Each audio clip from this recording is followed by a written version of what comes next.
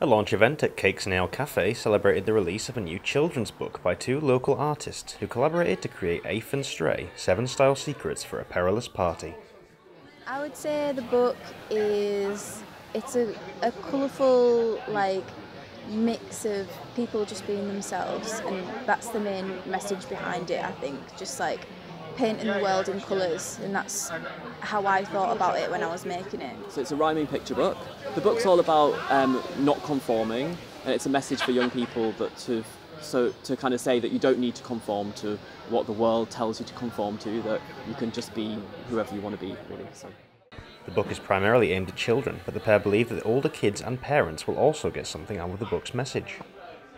6 to 11, just because it's quite long, but it's aimed at kids that don't necessarily enjoy reading, because the pictures are so bold and bright and you can get lost in them a bit. So, and especially with the rhyme, it really comes across as a more readable book for maybe kids that don't enjoy reading in general. The collaboration between the two artists was integral to the ideas that the book tries to communicate. It worked really well working so closely with Emily because it's quite a visual book. There's a lot of descriptive nature to the characters, and it's a lot about how they dress, and the story about the book is kind of based on how people are judged by how they look. So the crossover of rhyme and bold picture kind of went hand in hand together, I suppose.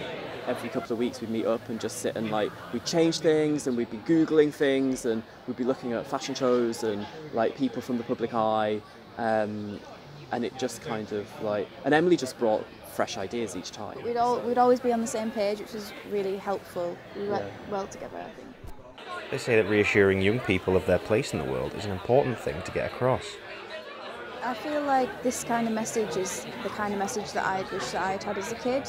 It's the kind of book that I wish that I had read, and I think Stevie, he wrote it with that in mind. Yeah. I think we live in a world at the minute that's very divisive. So there's lots of, you look at the newspapers and you watch the news and it's just all about division. It's all about people judging each other on their differences. And I wanted to do something that spoke to young people, that said, actually, don't be afraid of people who are different to you, because difference is what makes the world interesting.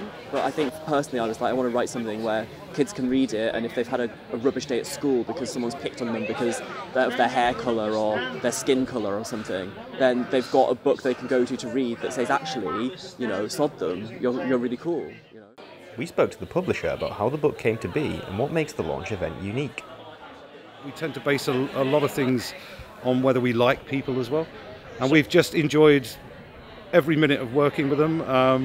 I like them as human beings. I think they're both talented, and it's great. It's great to be involved in it. So, well, I think a lot of publishing events normally, because publishing is so based in the south and the southeast, tend to be in London. They tend to be, other publishers coming along and kind of nosing and looking at what's going on. But all the way through this project, Stevie and Emily are so proud of where they come from, and they're so rooted here that we always said that if we ever get around to doing something like what we call a launch, let's do it in the north. They always thought we were joking. It's when I say it's different, I mean, people are just here because they genuinely want to talk to them, see their book, wish them well. So it's not like an industry thing. That's what I'm saying. It's not an industry, an insiders thing. It's just really refreshing and really nice. There was a friendly atmosphere at the launch where locals came to wish the duo the very best of luck, and to show that when you launch a new piece of fiction, you don't have to do it in London. Ciara McFadgen, That's TV.